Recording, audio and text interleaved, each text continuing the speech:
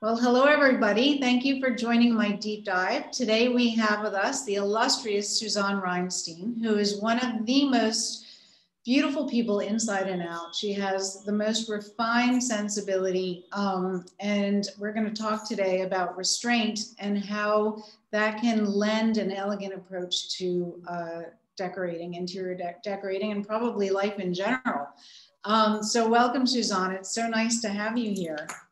Thank you. I was delighted to be asked to do this with you, Dara. Well, thank you. And you're joining us from Los Angeles. I am. And looks like your beautiful living room. Is the library.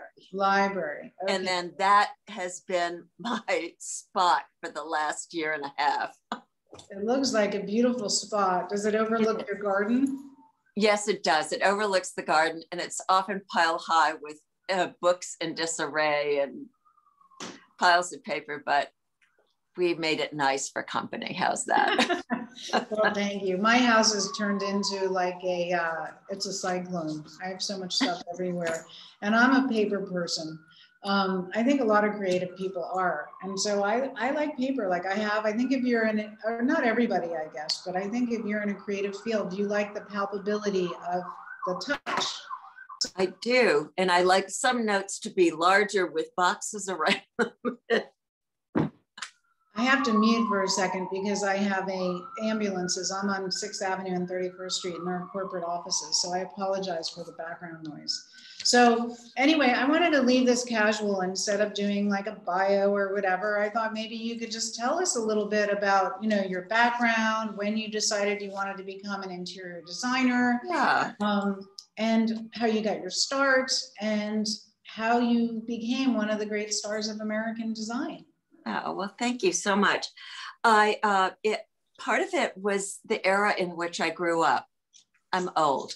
I was born and grew up in that wonderful optimistic time of post-war America. And it seems that most of the mothers stayed home, and we lived in this wonderful late Victorian house that had been lived in by a man and his then known as spinster sisters. And they all left at about the time, we were coming in. So it was great. And and it seems that, and then my grandmother lived 2 doors down, who is just could grow anything, and always had beautiful flowers and things in her house. And in between us lived Jerry Brimmerman. Do you know Jerry? Oh, of course. That's amazing. The grande dame of decorating. And she was a huge influence on me. Exposure. And Holden, her daughter. I mean, we played all the time, and it was from the era when you jumped rope and played Simon Says and all those wonderful, nostalgic, dorky games.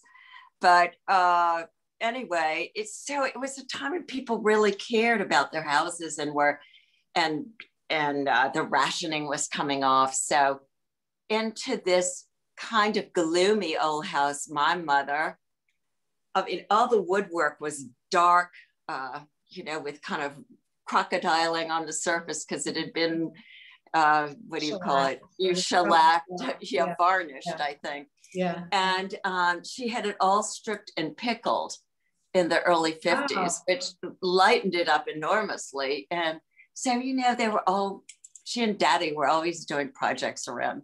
Mainly, she would think of the projects and he would have to do them. But then they were all interested in their gardens too. And so I just grew up with it, I think, in my DNA. And the entertaining wasn't like this elaborate things. It was maybe having people over for an outdoor dinner or having people over around Christmas or Thanksgiving. But you always brought in things from your garden and decorated your house. So I think that was just in it. I was an English literature major in college. Me too. Me too. Were you? I think one of the best preparations for life especially for COVID. I think all of us liberal arts majors maybe had a little better time of it at COVID. I don't know. But there was that. And my first job was in journalism. I was the managing editor of the two-lane newspaper, the Hullabaloo. Oh, and then I went on from there and I worked for Harding Carter, the one who got the Pulitzer Prize for his editorials on Manzanar and on other things having to do with racial and social justice. Then I went off to Washington, and I worked for Eric Severide at CBS News during the time of the Vietnam War. Wow. and Watergate. And wow, so you had a whole other career prior to I had a whole other career, and that's how I met my husband. And then, kicking and screaming, I married him. I mean, not married him, kicking and screaming, but going to Los Angeles, because all of my friends were so condescending about going to Southern California. It was a fate. One of my friends said, if you had to fall in love with somebody from California, why couldn't he have had the good taste to be from San Francisco? I mean, seriously. But anyway, I came out here, and it wasn't too many years later that I would be on one of those winter mornings when the light is slanting, and, I would have to thank Fred for being here. But we both came from families that you bought a house and then you stayed in it your whole life. So we bought this wonderful old house that he picked out, and then it took forever to kind of recycle the shag rug that was in it and do things. And I got as interested in gardening. And I used to me, I don't know, living in a house, decorating a house, having the garden, having your friends over is all one big idea. And I used to volunteer at the Huntington, where I learned so much.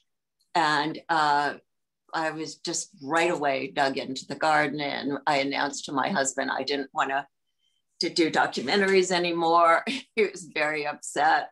He was finally have a wife who understands what I'm doing, and now you want to stay home. And so, anyway, he was happy in the end. And one thing led to another, and I started Hollyhock when Kate was 8 and went on to do things. But I just always been interested in it, I just wanted to say, for the people who don't know, Hollyhock was your shop.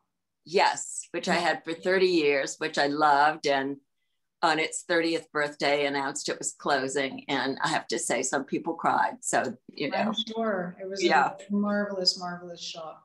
Yeah, it was so fun to have that and to be able to introduce people to things they'd never thought of using with, say, more contemporary things. So, we had plexiglass tables that would be good segues back and forth to have the objects talk to each other.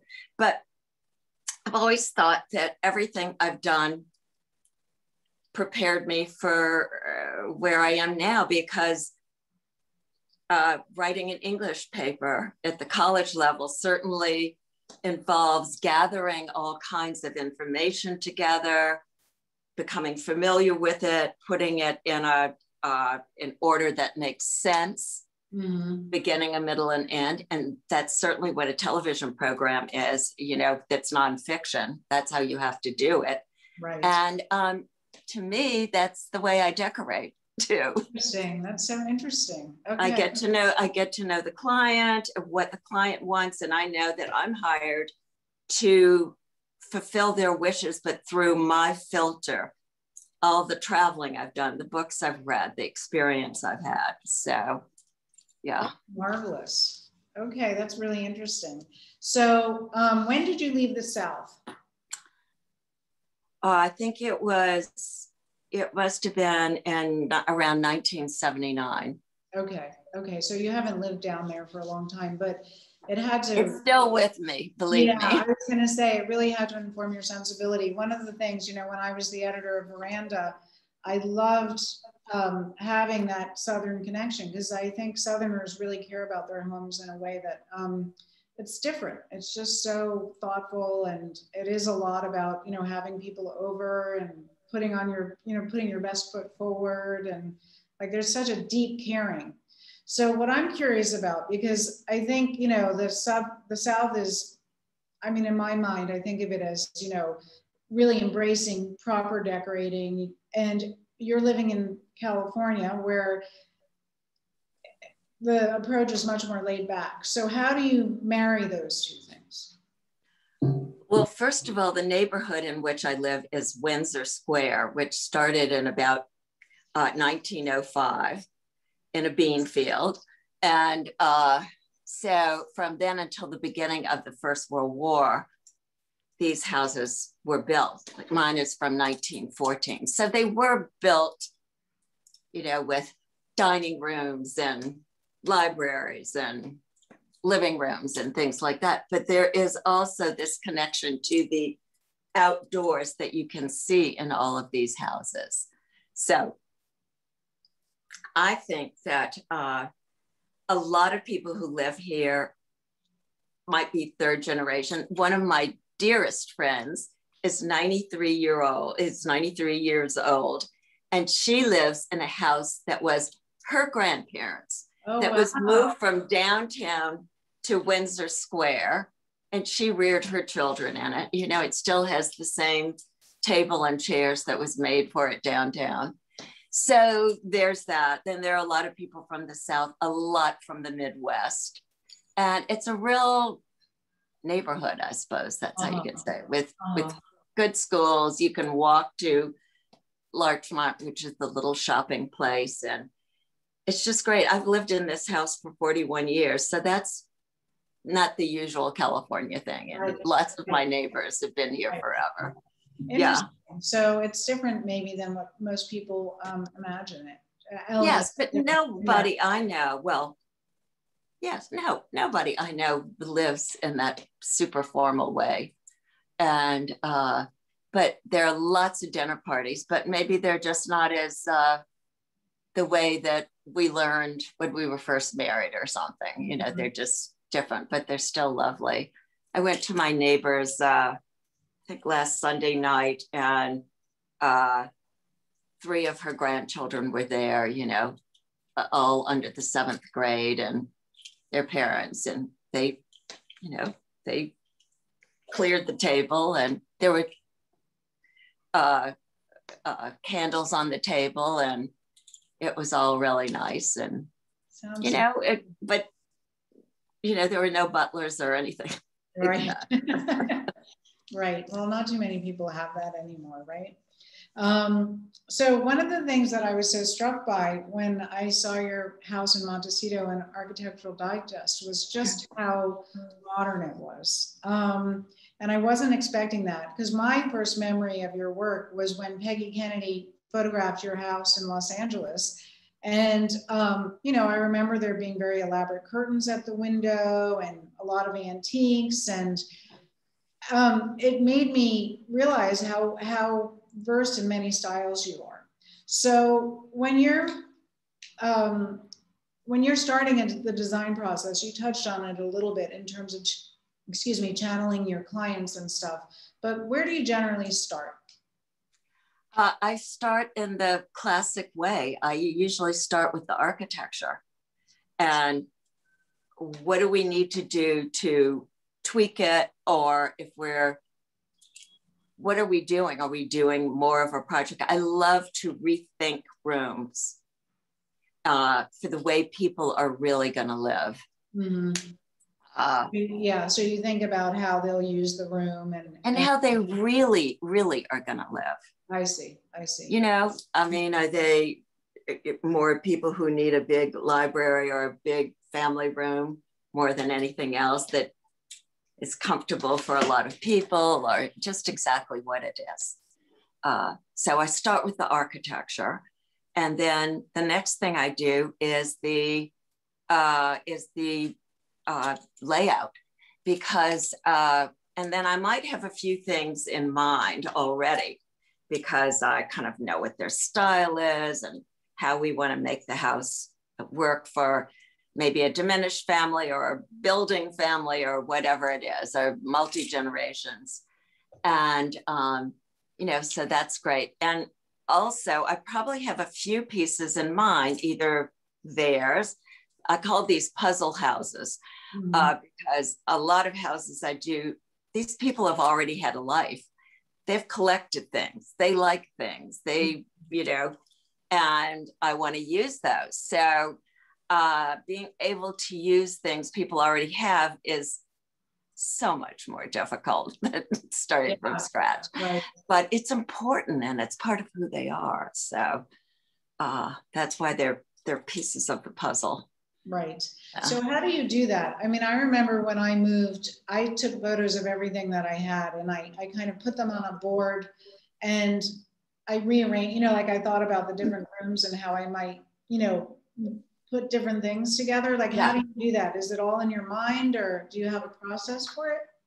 Oh, well, of course, what we, you know, sketch things out, or we have a board, and sometimes rooms just put themselves together, but then you start moving things, or you found one great piece. And I'm well known among my clients and colleagues for sort of having a penchant for going into either warehouses, you know, with a flashlight, where I found some wonderful things, or to go to some of the great, what I call the magpie dealers, somebody like Tom Stansbury in Newport Beach, who just loves stuff and has a photographic mind and can tell you exactly what this is and that is, and what, you know, it's interesting to me. So so then I might have been to one of these places and found something. I love to throw in a bit of painted furniture if it's appropriate. Or I would say my favorite period for the kind of the backbones of something is that period from about 1815 to about 1840. I love that, when it was coming a little bit. I love neoclassical, but when it was coming out of that a little bit, and it goes into Regency, and it gets a little bit of fantasy, and then, you know, a couple of exclamation points, maybe a really modern something that just seems to go there, or maybe a light fixture or something that just perks it, or even some bit of wacky Victoriana that'll just make everything else look real. Right. So some surprises and yeah, sounds fabulous. Okay, I'm going to I want to get to your picture, so I'm going to just move on to the next question if you want. So I mean, if you don't mind, our conversation is about restraint. So when I was preparing for our talk, I was, you know, we were thinking about what we wanted to talk about.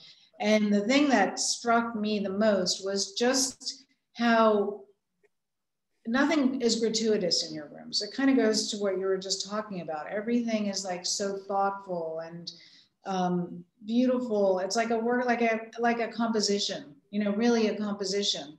Tell us about your principles of editing, because I think a lot of what you do is about the editing process. Am I right? Well, I think it's more, I see things in shapes.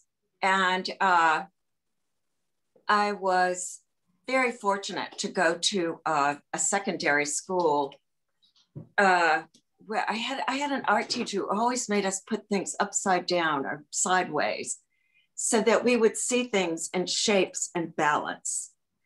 And I think that kind of training, but by the way, both my husband and I felt we learned to learn in our secondary schools. I at a day school in New Orleans, the Newman School, which is so great academically, and he at Exeter. And though he went on to Princeton, I went on to Tulane. Just after secondary school, anything I wanted to learn, I felt that I could. I don't know. Does that make sense? Yeah, totally. Right. I think some schools teach you to learn, like they teach you the way of learning. Yeah. So anyway. Okay, so you have a quote, go Rolex or go Timex. Yes. Speaking about the mix of high and low. Can you talk about that philosophy a little bit? Yes, I can. And the house in Montecito, I wanted that to be my getaway house. So, but I wanted it to be really simple. Simple ain't easy. Both the inside walls and the outside are integrally colored plaster, all the same color, which I can say, not only I, but the fabulous Dick Voorhees and James Sharon, my fantastic architects at Voorhees and Sharon, we all absolutely obsessed over this color. We had to look at it in the shade and the light, and finally we got that right. But you know, so that's good. And on the so it's all handmade and it's dead simple, so beautifully proportioned. That was the splurge. I did a lot of vintage buying in the great shops around Santa Barbara. And so many. And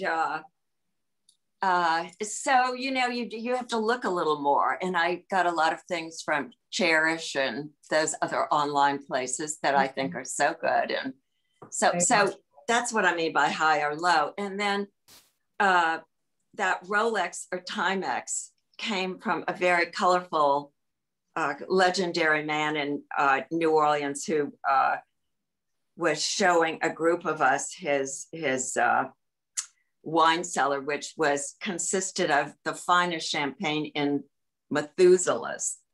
That's bigger than a Jeroboam. I mean, I don't know, to me, it seemed like that.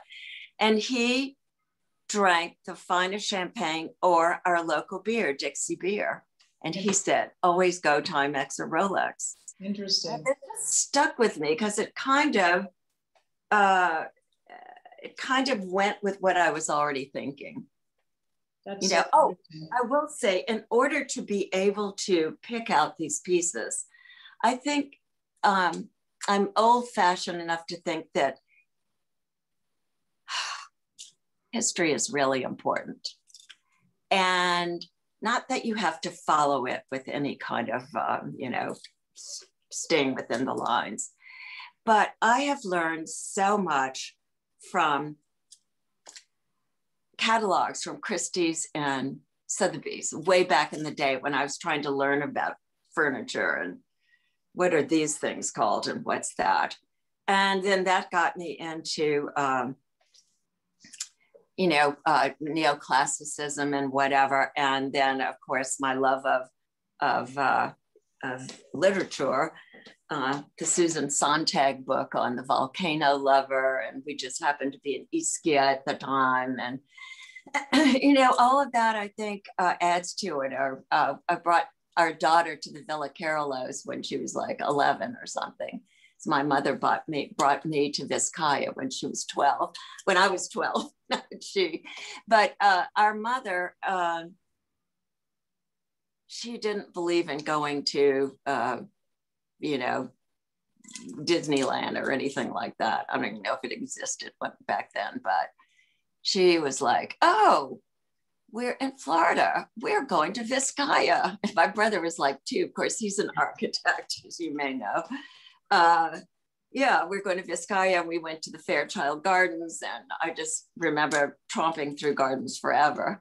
So, I mean, I think it's DNA. Right. I don't know what. And I just think that you can't learn enough I love the books that people give me. I love, we spent a lot of time when our daughter was little, we would be with her in the summer. And then in the winter, we would have a grown-up vacation. And we would go to a big European city and do things like have wine with lunch or something like that and walk around. We both love walking through big cities, architecture, and at night, probably doing something musical, you know, hearing something, whatever. And all of that, just getting used to seeing different shapes and the way that parks are laid out. I care a lot about the urban landscape. Mm-hmm. But yeah, so it sounds like it was a very authentic experience growing up. You know, it was. And authenticity is really important to you. Yeah, you know, there are just so many different types of architecture there, from all the fancy wedding cake, you know, manses on St. Charles Avenue, this wonderful, wonderful shotgun houses that, you know, painted all those colors, and then just pretty houses. There's so many pretty houses in New Orleans. It's such a special place. Yeah. My proudest moment was when I took my daughter to Paris. She must have been like 9, and she wanted to go to Disneyland or Disney World. I don't know what it's called. So we took the train, we went there, and we were there for like a half hour. And she said, "Mom, I want to go home," or "I want to leave." And I was like, yes, I taught her something. This is so great. It really was. That is I was so proud. All right. So detail is very important to you. And it is. And what are some of the most, what are some of the details that are overlooked most?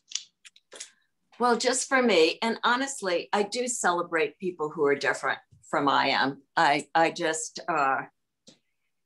this kind of, let's throw everything together and it can clash and have 8,400 different colors. I personally couldn't live in it, but hooray for people who can, you know? I mean, I think it's important to celebrate other ways too. Right. But yeah, I want to say that. But for me, what I like are, I won't say that I do wow rooms, but when you come into a room that I do, the longer you're in it, the more I think you're aware that it feels calm and that there are a lot of things to look at, and then you can start noticing the details.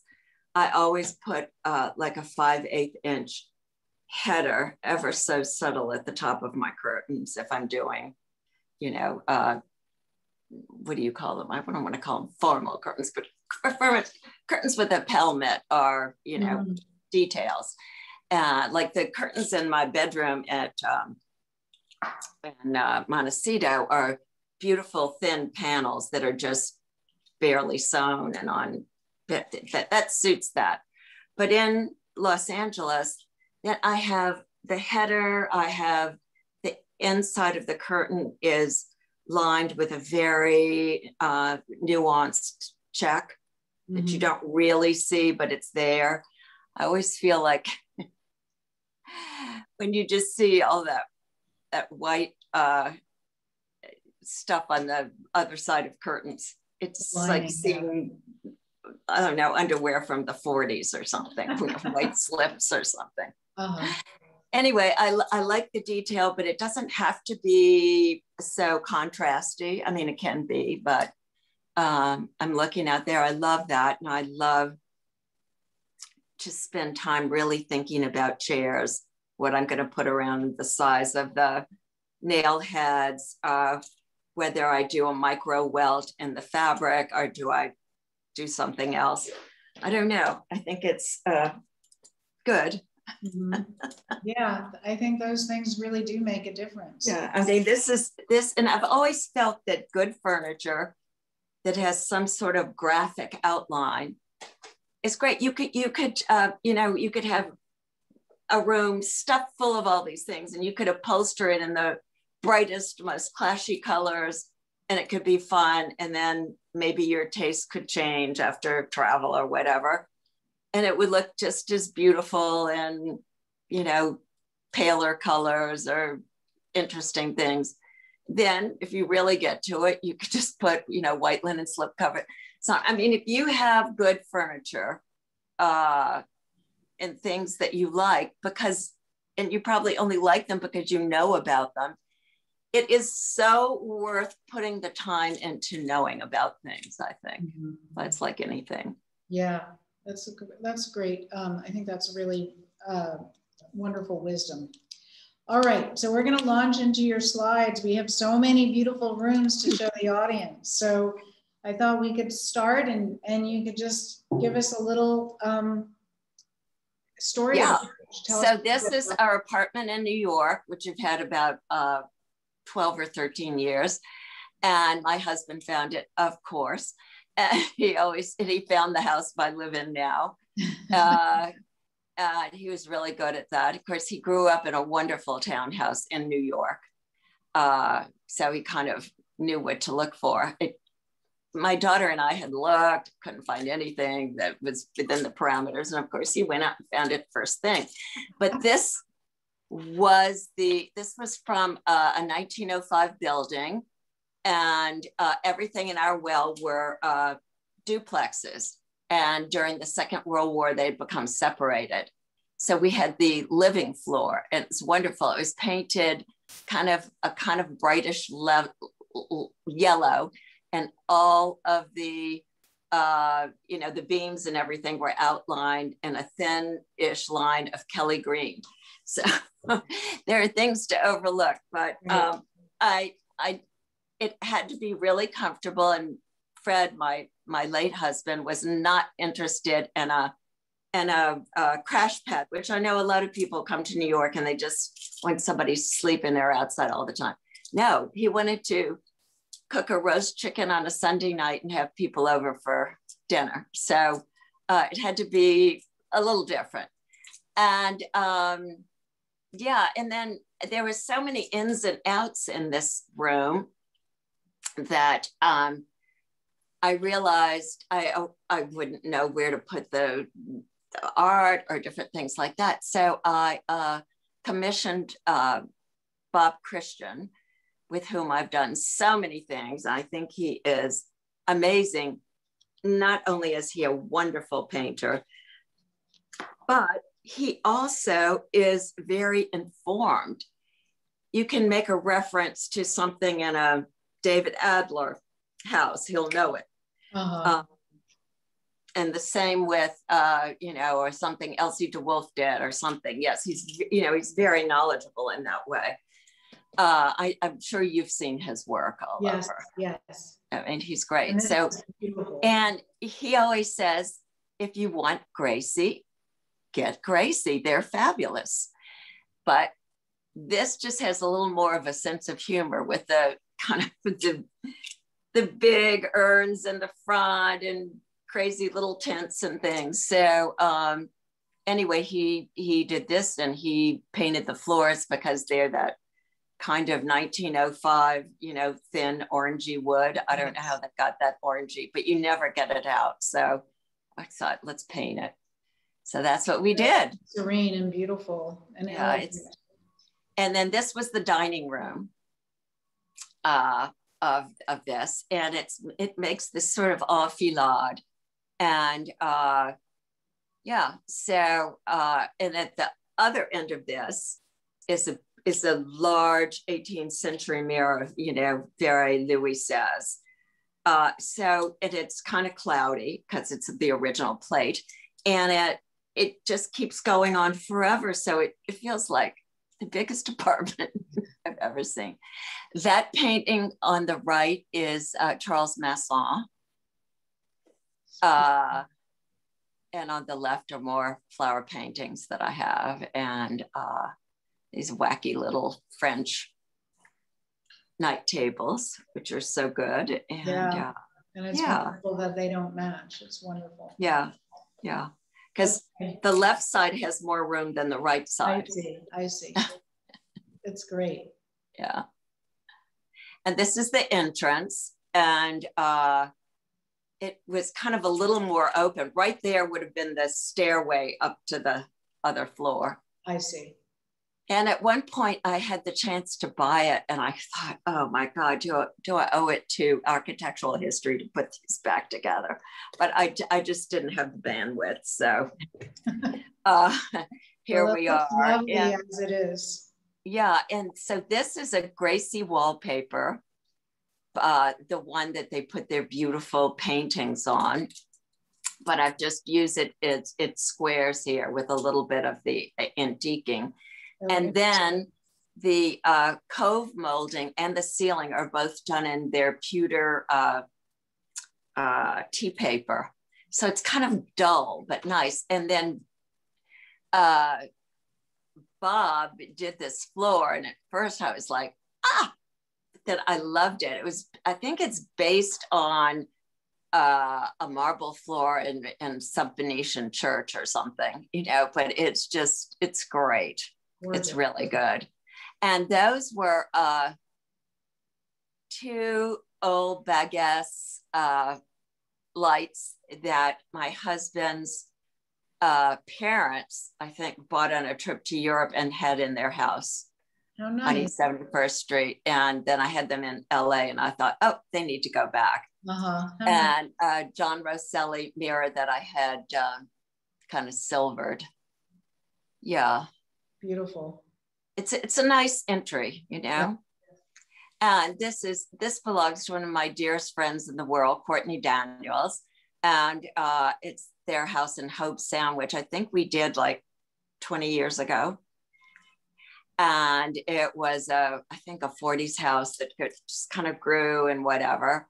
And we did the painted floors. And it was kind of unusual when we did it that we chose the colors of sand and sea and sky rather than the bright colors that a lot of people use there, which is great, but that was not Courtney's style.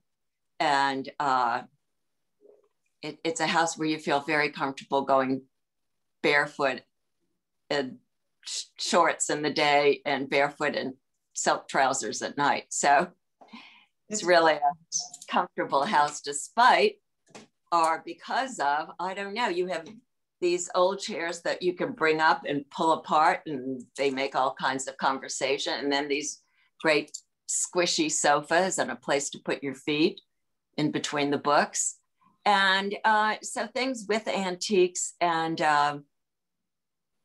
can still be really comfortable and very, I think, easy to move around in. So pretty. It is a surprise for that area. And this is part of their house in Charlottesville, which was an old farmhouse. And this is even, I think, longer ago than that. But the rug is hand-tufted coir. And yet it's in a traditional kind of pattern.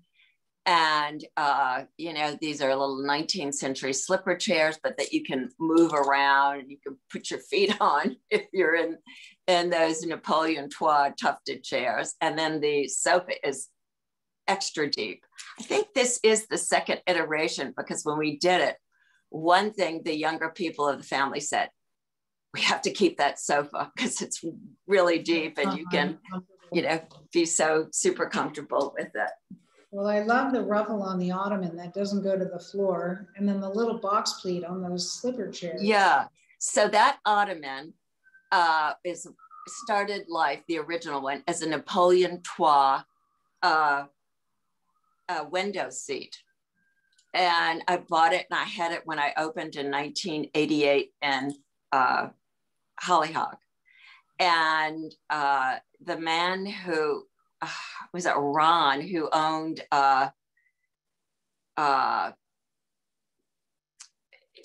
anyway he owned Rose Cumming, that's right, and he was a lovely man and he came in and I had, you know, the books that I was selling, you know, probably 4 books and stacks there, and he wanted it and I thought, wait a minute, where am I going to put the books? I've been a shopkeeper for about, 10 days. And so I quickly had it copied, and I've used it a million times. It's so great. I have one right here in my library that's kind of wonky in the middle because I put too many stacks of books on it. But that was one of my COVID resolutions, to put it together. But I've done it upholstered in velvet with bouillon fringe, and it's a really great thing. It's so unique. Yeah. Okay, Annie, let's go to the next. And this is my same dear friend who is so well read and so well traveled and has her very own style and is afraid of nothing.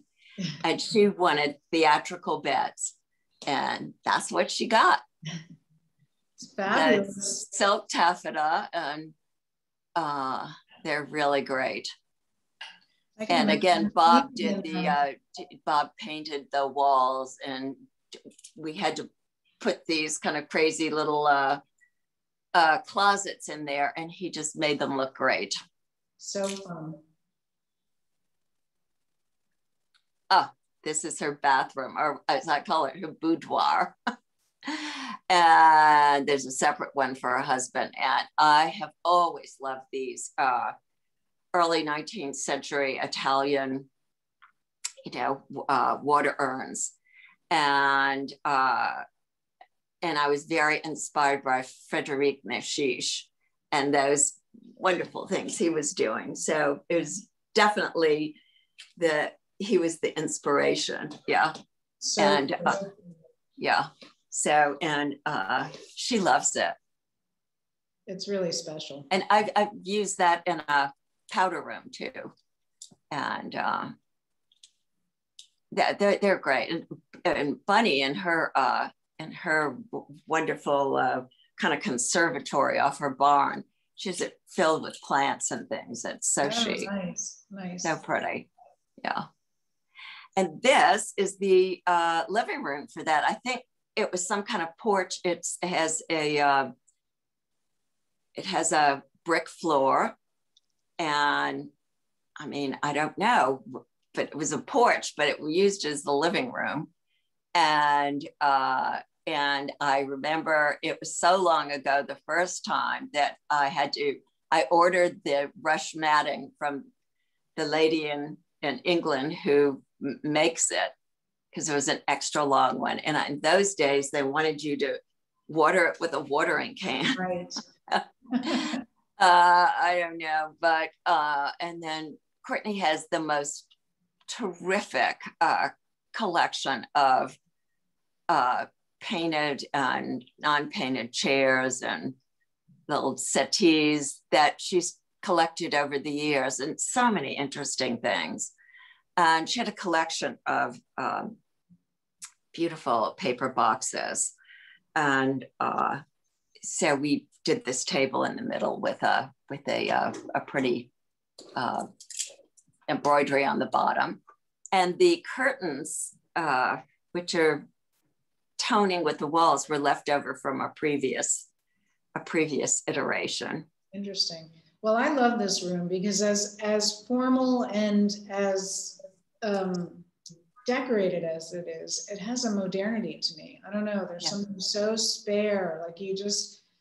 Well, I do like to leave room for things to breathe and for you to look at, like that. And but I'll tell you, this is a family that has lots of children, lots of grandchildren, and lots of friends. And it's always filled with people, and everybody finds a place to sit. Nobody, I think, feels like they have to be like this, It's an exquisite room. It's so and it's very, very welcoming. That is our living room for summer. When I used to put the Oriental rugs down in the winter, and I took the slip covers off, and just like my grandmother did. But then one day I decided I didn't want to put the Oriental rug back. And so I kind of left it like this. Mm-hmm. But I did take the slipcovers off. And then when I went to put them back on, this was like so many years later, I looked at them myself and I realized, you know, they were getting a little old and whatever. So I now changed them to one of the garden roses, a fabric that I designed. So I have it on there now. But nice. It's such a pretty room. Thank you. I love it too. And a lot of it came from my husband's family in New York.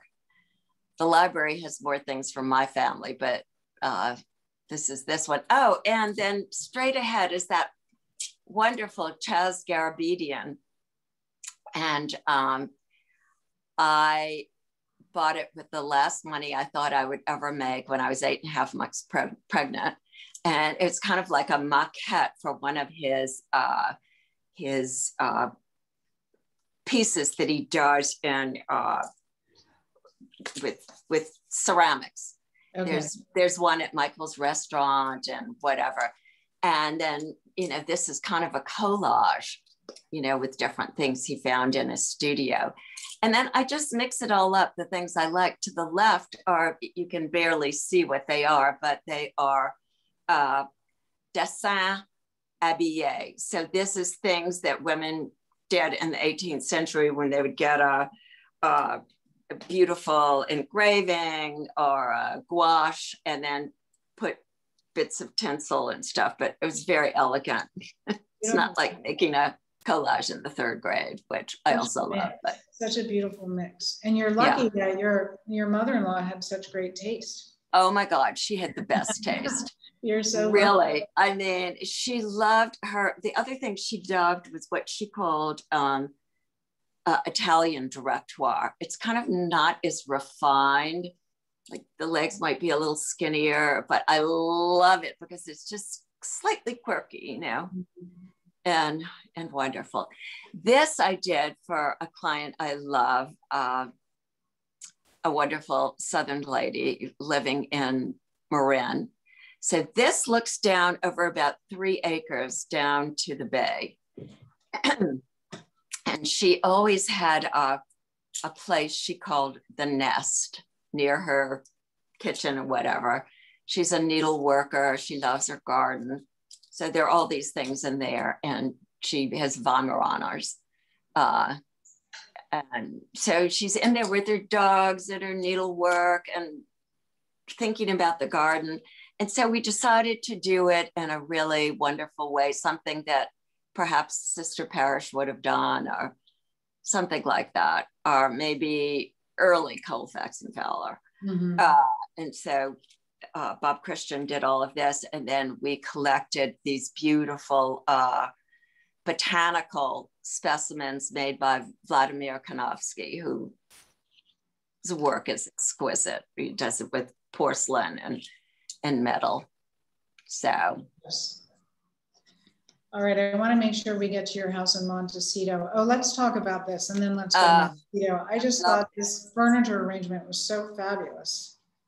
Well, again, it's looking at the first we did the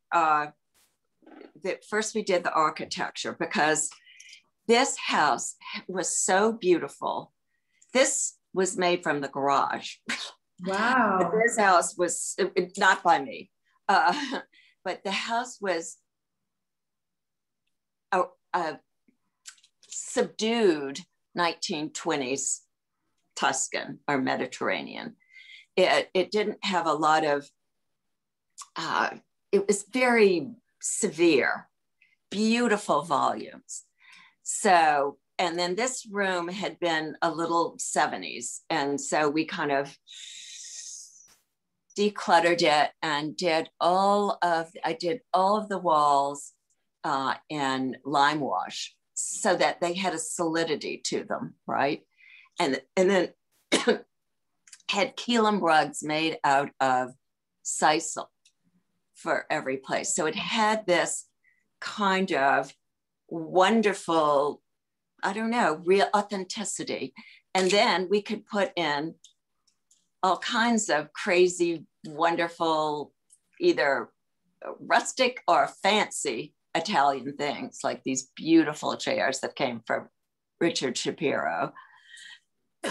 And you can, I love using things that are a different iteration of an old, like that. Yes, there is a garniture up there on the mantelpiece, but it's done by Eve. Oh, damn it. I can't think of her name. Oh, sorry.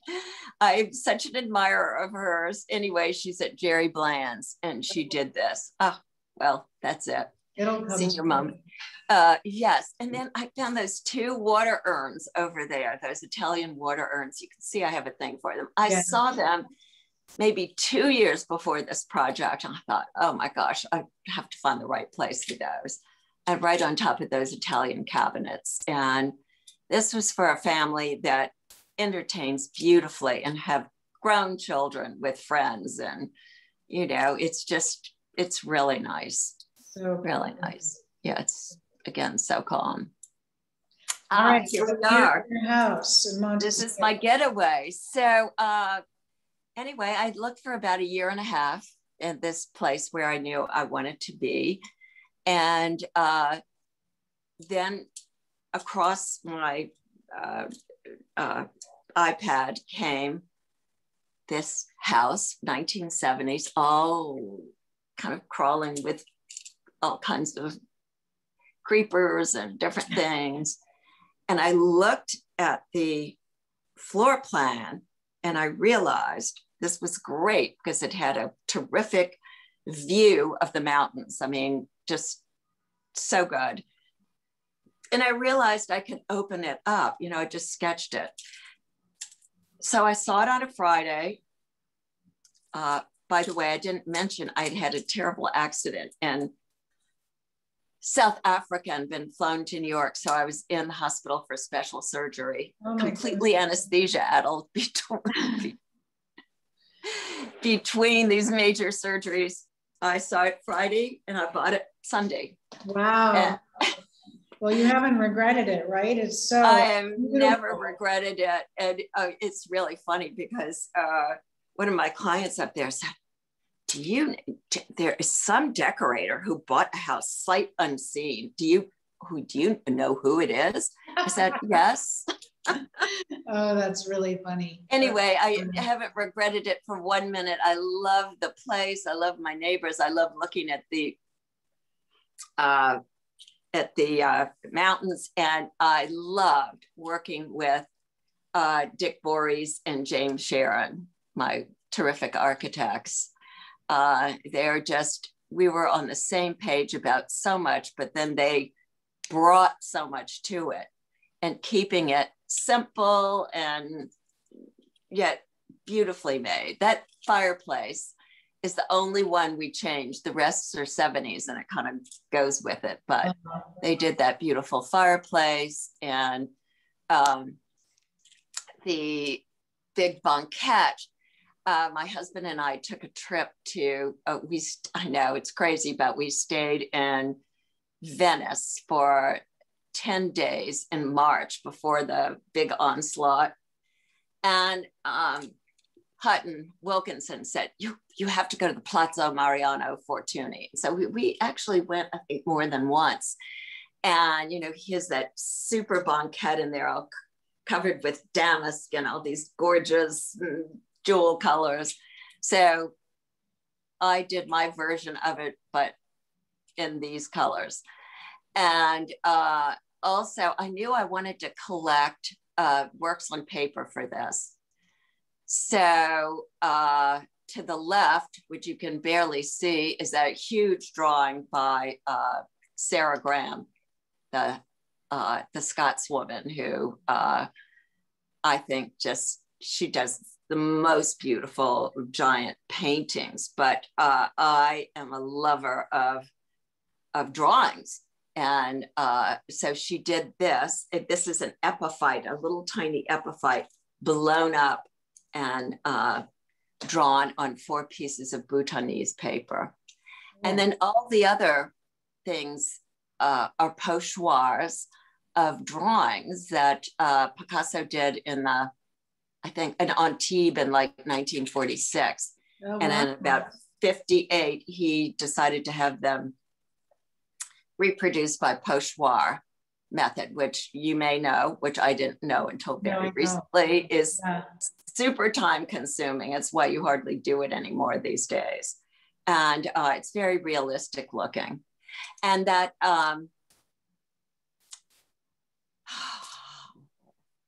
beautiful light down there, if you can see it. Mm-hmm. That's Giancarlo Valle. I hope I pronounced his name correctly, because I have so much admiration for his style and taste. And he's a designer and also does this. My daughter and son-in-law took me to a show in New York, and I saw it. I wanted it, and it was way too big. So he kindly downsized it for me. Nice. And that wacky, do you see that wacky kind of screwy Italian light from the 70s that's over on the right side? Yeah. Yes. And then I have the one over on the left, you can see way back there. That came from Lynn Morgan. But, and this one came from one of the wonderful dealers here or in Montecito. And I've gotten a lot of beautiful 70s lighting and thing from her also. Also sculptural. Yeah. Right, we only have a few more minutes. So do you mind? Okay. Yeah. Yeah. Okay. So even in the hospital, I flipped the master bedroom to here where the guest was, because it had views on 3 sides. And it's pretty fantastic to wake up in the morning and look out and see garden and whatever. There's my bathroom back in there. Yes. There it is again. I love it.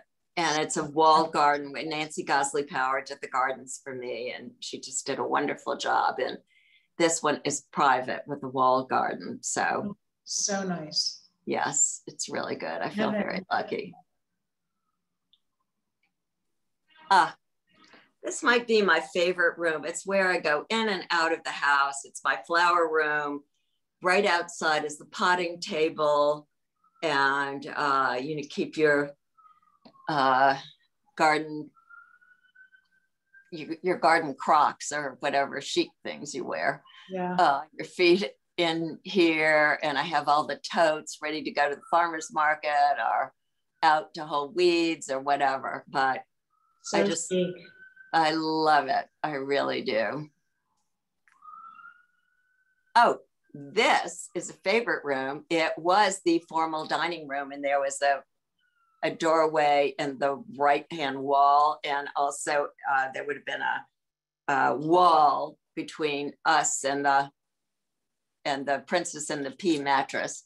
And I knew I didn't want to give formal dinner parties, so I made it into a reading room, closed it up, and I wanted to be super comfortable. My 2 oldest granddaughters are crazy mad readers.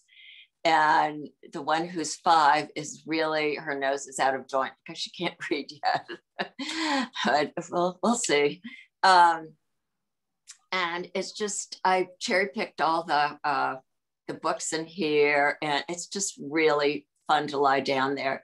Get a great view of the mountains, so you can turn the pillows around and look at the fireplace. And those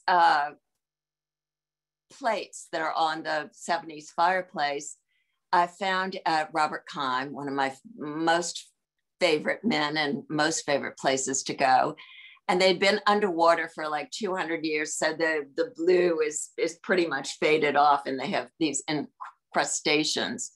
So I thought that would be fun there. And there's 2 great 70s lamps. And I love the way you do them too. That's so ingenious. Oh, well, thank you. So it's just been so fun. And let's see what's next. There's your mountains. Those are my mountains. And that is, the garden is I wanted to salute to Pete Udolph. I went to Humelo like 12 years ago, and I've never gotten over it. I've seen his film. It's not appropriate for me in Los Angeles because I don't have land, but I wanted this just little part to be crazy and wild, and it looks different at every time of the year. Oh, but it's so wonderful. And Nancy did all of this, She's so good. She is really good. Well, that was incredible. I have one last question for you. I always like to ask this. What's your best advice for a young designer starting out? My best advice is to look, learn. I mean, there are so many books out there. For me, I've learned so much just from going to see paintings and things. Again, if you kind of look at it to love it first, of course, but then if something intrigues you, why? Is there something that's larger that you wouldn't normally think of that, but somehow it balances something over there? Or, I mean, I love all that. And go to the Villa. Oh my gosh. I never go any place without going to a house museum. Mm-hmm. And my favorite one in the whole world is the Villa del Balbianello on Lake Como. Okay. That belonged to Count Guido Manzoni. I love it because it's filled with so many things, and it's super chic, kind of 70s on the bottom, and then at the top has all these capriccios and reverse glass paintings that are just cozy. I haven't been there, so I'm going to put that on the top of my list. Yes. Okay. Yes. I have to go to Lake Como. There's a wonderful show there, like a trade show, believe it or not, in September. It's my first trip after COVID. So I'm going to put that, I'm going to go a day early so I can go. Yeah. So thank you. Good. Well, this is a total treat. I can't thank you enough. What an honor and a privilege, and to have you on today. Well, thank you. I've enjoyed it. Yeah, well, Dazzling Dara. You're something else. I'm a huge admirer. So thank you so much, Suzanne. Thank you, Dara. Bye-bye. Bye-bye.